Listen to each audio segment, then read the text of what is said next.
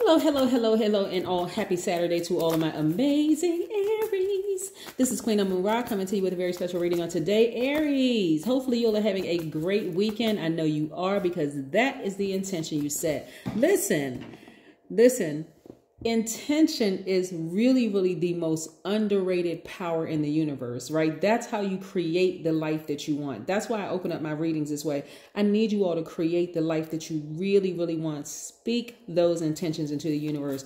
Write them down. Like, what do you want your life to look like? What are you going to hold space for? What are you going to create, Aries? Okay. Yes. Always remember that. Let's get into your reading. Okay. We got 5 planets that are currently retrograde. That does not include Chiron or true north. Saturn is going station direct tomorrow. So it's Saturday the 9th. Saturn is going station direct on the 10th. So we are technically still in new moon energy because we're not even at the first quarter yet. So this is going to be entitled New Moon and Waxing Crescent Moon. Okay. Also, we're going to get into, because people have been asking me about the 13th sign, right? Ophiuchus. People have been asking me about that. So you can go watch that video if you want to find a little bit more about Ophiuchus. But I want to help you understand what that falls under. It falls under the sidereal astrology versus tropical astrology, which is Western astrology, right? Sidereal, sidereal astrology is practiced by Egyptians, Persians, Vedics, and Mayans, right? Tropical astrology is practiced by people in the United States.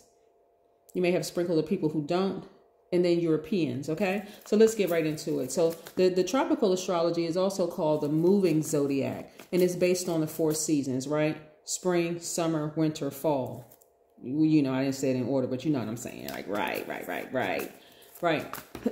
Excuse me. Let's get into your reading. Most High God of the universe, please give me a special reading for my amazing Aries. Yes, amazing Aries.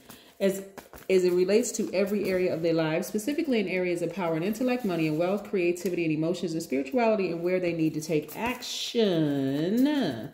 I am talking to my strong leaders who also have amazing self-confidence, positive energy, brave, creative, honest, courageous, determined, confident, enthusiastic, optimistic, passionate Rams. Yes, I am talking to all of you. Rams, I have a question for you. I'm going to toss out some dates, and you ask yourself, do you choose to be an Aries or are you a Pisces? Yes. You're like, what? Yes. When we talk about that 13 signs, it throws those dates off, right? Yes. And remember I said that the tropical astrology, which is what a lot of people in European countries and the United States actually follow that astrology, tropical astrology. And then you have, like I said, you have Egyptians, Mayans, and other groups, some other groups that follow the other one. All right, let's get into it. Let's get into it. Nice.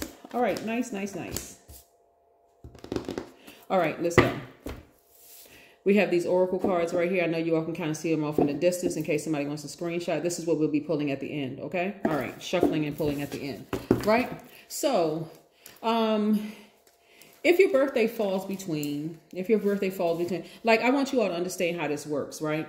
You ever notice that, like, when spring starts for Aries, well, not just for Aries, when spring starts, it can start, you know, like a day, it can start like March 20th, March 21st. But if your birthday falls between March 21st through April 19th, you are an Aries under the tropical astrology, right? Under tropical astrology. But if your birthday falls between April 21st through May 12th, you are in Aries in the sidereal astrology, right? If your birthday falls between March 10th through April 12th, then you're Pisces under sidereal astrology, okay? You can go online and check it out. But like I said, tropical astrology is called the moving zodiac. Yeah. And the sidereal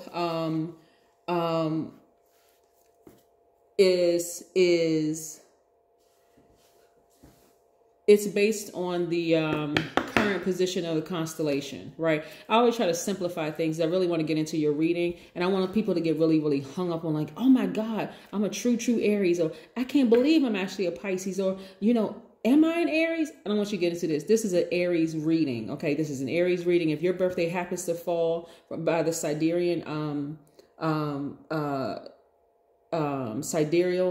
calendar in Pisces, then watch both Aries and Pisces video. See, that's how it works. All right, boom, here we go.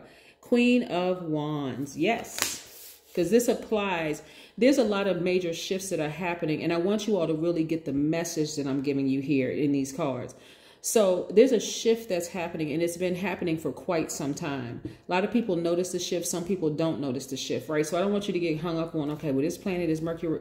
This Mercury is retrograde. Yes, it's retrograde. It's going to be retrograde for a little while longer.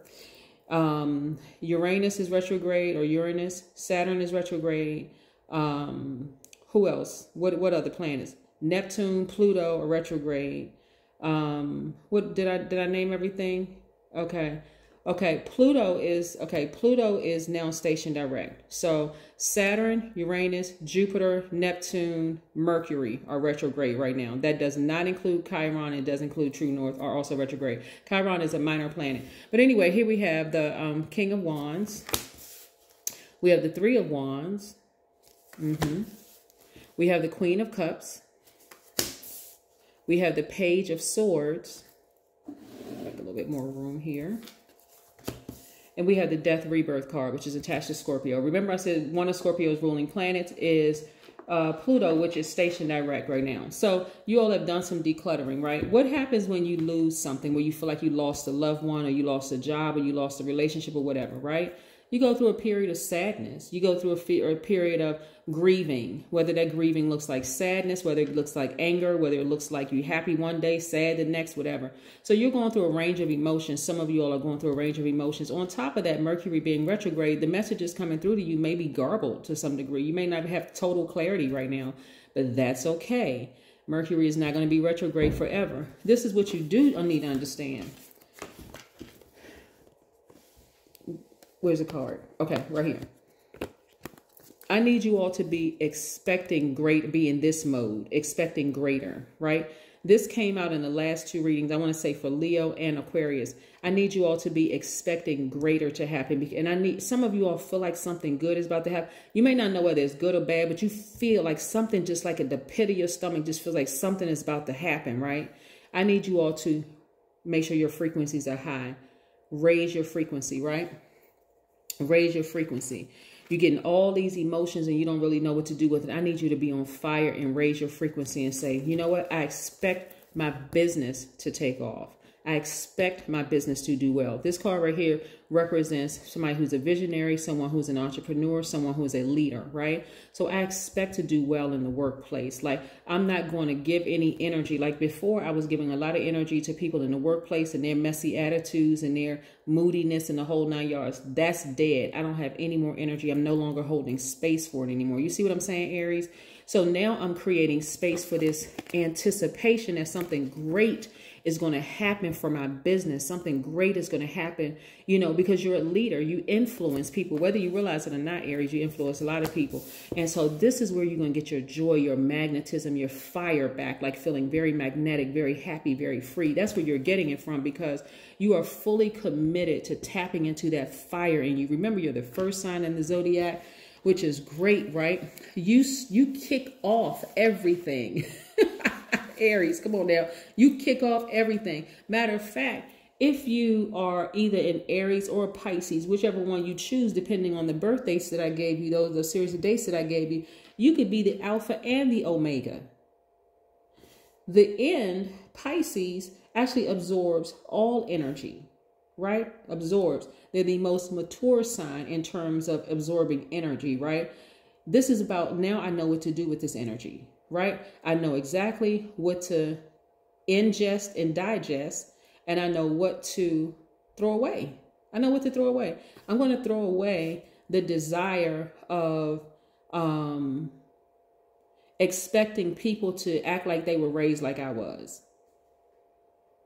I try to help people, and I tell you, some people were just raised differently. They really were. And I don't mean that as a slight to anybody. Some people were just really raised differently. Y'all ever watch the soap operas when they're on the phone talking?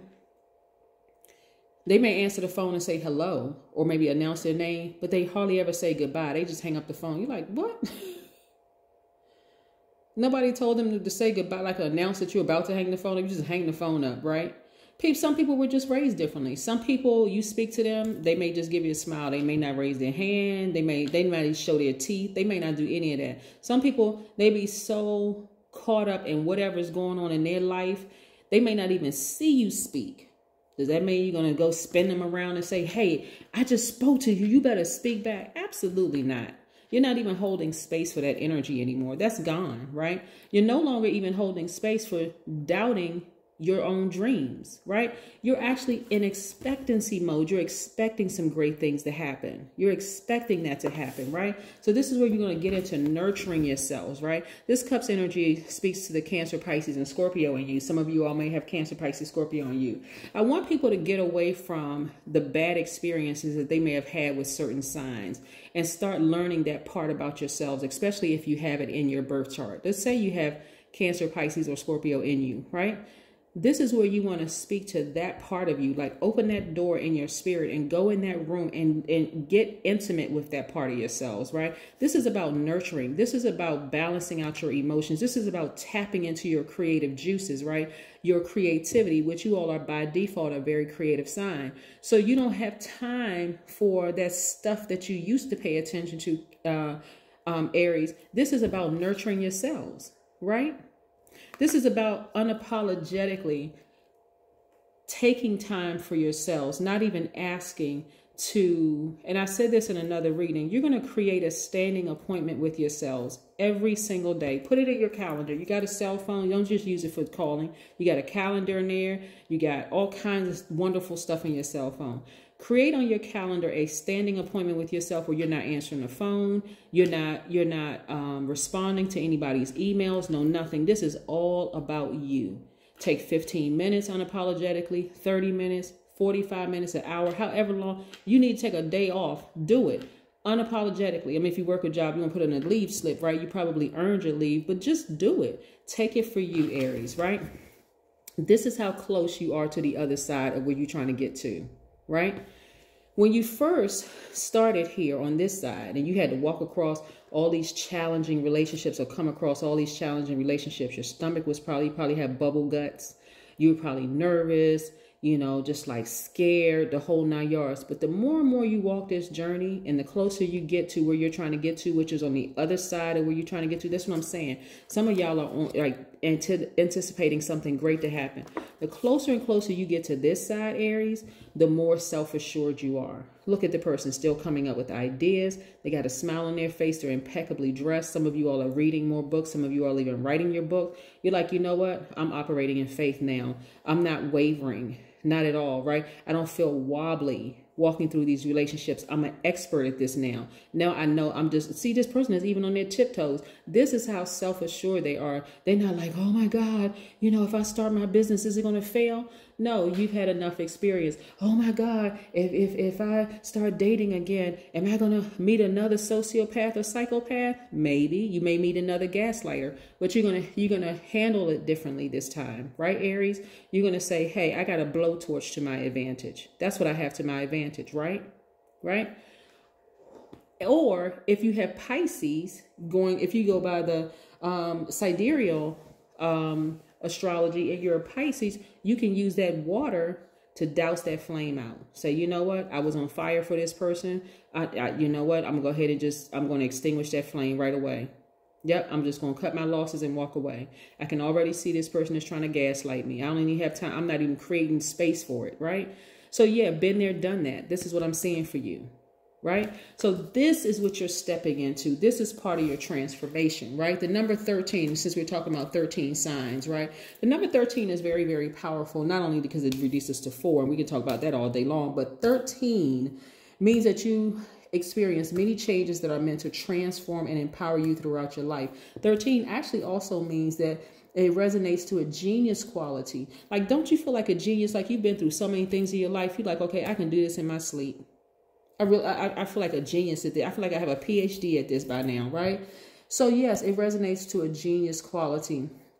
And it means you definitely have an out-of-the-box approach to life. It also means that you can attract sudden change, right? Remember, we're talking about Uranus, which is retrograde right now.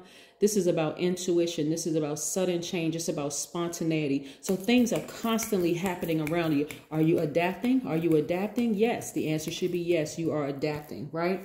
And so those things are meant to keep you alert and to keep you aware. Yes, that's the number 13. So yes, I do see you all operating by faith, not by fear. That fear is dead, and now you're operating by faith, and you feel so much better. Some of you all are sleeping better. Some of you all are, you know, really, really just like, and I'm not talking about going to bed at 9 o'clock and tossing and turning until 3, 4 o'clock in the morning and maybe getting half an hour of sleep. I'm talking about going to bed at 9 or 10 o'clock and going to get your straight 7, 8, 9 hours of sleep, waking up refreshed and renewed, feeling like you can run 10 miles, that kind of rest. Yes, that's how I'm seeing a lot of you all, you're heading in that direction. So don't be nervous throughout this period, because you're closer than you think. You're much closer than you think. This is what I'm seeing for you, Aries. So yeah. Yeah. Some of you all are still nervous. Look at this. Some of you all are still nervous, not totally self-assured. Some of you all are still kind of feeling like, I don't really know, because you've had so many snake situations in your life. And I'm not calling any people in particular snakes. If you want to label some people as snakes, you can. But what I'm saying is that some of you all have had so many challenging relationships, almost like I'm just exhausted. I know something is about to happen, but I'm just too tired to even give it any energy to even think about what it is, right? I need you all to just keep pushing, keep moving forward. Okay, Aries, keep moving forward. I'm trying to encourage you, keep going forward. Like, keep writing those pages in that book that you want to write until that book is done. No matter how, no matter how unorganized it looks, or like you said, I just don't feel like my thoughts are coming together. Well, just keep writing, just keep writing. If you want to start a channel, put that first video up, start saying it's going to attract people. And once that first person comments, hey, comment, thank you so much for, supporting my channel, like, connect with your audience. You want to apply for a position at work. You know what? I may be nervous, but guess what? I'm just going to toss off features. So I know what I bring to the table. You know what I'm saying? Like, see this person right here, they're on the beach, but they're still unsure of themselves. This is because they have been in so many challenging relationships, whether it be at work, romantic, friendships, family relationships, or whatever. They're just not certain. If you have a business, keep using social media. Use those free, like, use Instagram. Keep posting your business, right? Like, just keep doing it, right? Connect with people, like, really, really connect with people. All these resources, we are all interconnected. I'm telling you, don't worry about if the family is not supporting you, if this person is talking against your business. Listen, let that die. Let that die. All of that, the expectations, expect great things to happen in your life. And that's how you get it, right? So yes, I see you all really taking the time to sit down and meditate unapologetically. You have big, deep hearts. This is where you're going to turn that into yourselves, like really start nurturing yourselves, loving yourselves deeper and harder, getting out of this spot right here of feeling like, man, I got the key. I know I'm close. I know I'm close. Don't get discouraged, okay? Aries, this is what I'm saying. Do not get discouraged, because you're so, so, so close. Some of y'all have this coming at you every single day. People who have issues that have nothing to do with you. Family members who could seem jealous. They could seem mean. They can be calling you, disrupting your day because they're antsy. They don't know what's good. They don't know how to control their own lives. So they want to call and disrupt your day. Give them 2-3 minutes of your time, if that. Even if you may not even want to answer the phone, because these kind of energies right here will try to flip the script and make it seem like you did something to them. Hey, no, you answer the phone. Hey. You may listen to them like 5 or 10 minutes. Wow, I'm sorry you're going through that or whatever. I'll keep you in my prayers, or I'll keep you in my thoughts or whatever, but I'm really busy. I need to get back to doing what I'm doing. And then get back to doing what you're doing. Click, hang up. Keep it moving forward. That's if you even want to address it, right? Because some of these people right here, all of these people have internal conflict that have nothing to do with you. But if you give them too much time, they're going to actually end up burning you. That's that person at work who never spoke to you. All of a sudden, you know, they found God. They didn't even realize God was inside of them, but all of a sudden they found God. A light turn on, light switch turn on. Hey, I'm going to speak to Aries today. They speak, just speak and turn back around and keep on doing your work. You don't have time to entertain any other conversation. Why? Because you're not even on that frequency anymore. You're like, hey, I'm mad at you for what? We're just colleagues. I don't sleep with you. You know, I don't have to go home to you. I can't claim you on my income taxes. Y'all know what I'm saying? Right. So yeah, you're not holding space for it anymore. So this is what I'm seeing for you right here. Again, if you want to watch the Pisces reading, I'm not really sure ahead of time what information is going to be downloaded into my spirit before I pull out the cards, but go watch it. But this is about you nurturing yourselves unapologetically. You see what I'm saying? Because everything is changing right now. And some people are just not open to changing. They are really set in their ways about doing things a certain way. And they really can disrupt your life if you give them, because you're a giver, remember? If you keep giving them, right? Feeling like, well, I don't want to seem like I'm a mean person. You know you're not a mean person. Just cut the conversation short, right? Keep on working hard and earning big bucks while you're doing it, right? You don't ever have to be in this position right here where you're so distracted by energy that's around you. Just keep it moving. Keep it moving. Okay, let's pull these oracle cards and see what we got. Remember, this is the deck. This is the oracle deck that I'm using in case somebody wants to screenshot it. Boom, there you go. All right, let's go. Like I said, I see business is taking off. I see it doing very, very well. And I'm telling you, with the waxing crescent moon, we're still in that sort of new moon phase because we haven't gotten to the first quarter moon yet. That's on Tuesday the 12th. I had to get the calendar right in my head. Yeah, I think it's Tuesday the 12th. If Tuesday is not the 12th, you know, correct me, put a message below. But it is on the 12th. What was I going to say? The waxing crescent moon really encourages everybody to stay in faith and remain positive, right? Keep your vibrations high. Get rid of all the negative, low vibration energies from around. Don't even give it any attention. Like I said, people will try to bait you into trying to argue with, they may call it a healthy debate because their spirit is just so out of sorts. They don't even know how to approach you, Aries. They really don't. They don't know how to approach you. They may call you, sound like they're just riled up about stuff. And you're like, oh my God, here we go, right? You just keep your cool, calm. You don't even get into it with them. You do not lower your vibrations because you can go from 0 to 1,000. We've talked about that, Aries. You don't even need to go there. You're too busy expecting great things to happen in your own life. Here we go. On every step of my journey, I proceed without preconceptions. Yep. If you want to screenshot that, what does the other side say? The mystery of life is your mystery to solve. Yours. You're the God of your universe. You solve your own mystery to life, right? Yeah. You have direct access to source that resides within you. So again, you are so close. I'm telling you, Aries, do not give up. I'm telling you, please, I'm trying to encourage you. Do not give up on your dreams. Whatever it is you put out there in that universe and you're setting your intentions right now, you're planting those seeds. This is a faith walk, Aries, okay? This is a faith walk. Again, if you want to watch the Pisces video, please go watch the Pisces video. Please do not get caught up if you've either dated a Pisces or you worked for a Pisces or work with a Pisces or you got a sibling for a Pisces and things didn't go well in that relationship. Pull your full birth chart. If you have Pisces in your chart, I will be speaking to your highest vibration in Pisces. Go watch the video, okay? That is what I have for you, Aries. Have a fantastic day, but I know you will because that's the intention you set. Bye.